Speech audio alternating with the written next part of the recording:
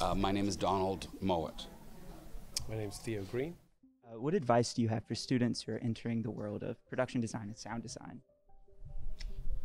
Well, I was just commenting to someone else about how we use very cheap tools to get going. I would say that sound design is one of the wonderful entry points into film where you don't necessarily need a whole lot of expensive equipment. You need ideas, you need to be passionate about film, you need to have been thinking about how sound is created out of layers, but actually the tools that you need are a fairly cheap microphone will do, and a computer to edit it on, and with those relatively simple tools you can enter the filmmaking process. That's what I've always loved about it. It's one of the things that got me into it in the first place. And I think in terms of sort of character design, makeup, hair, prosthetics, special makeup effects, I think it's just getting the opportunity to try and practice your craft. You have to practice all the time.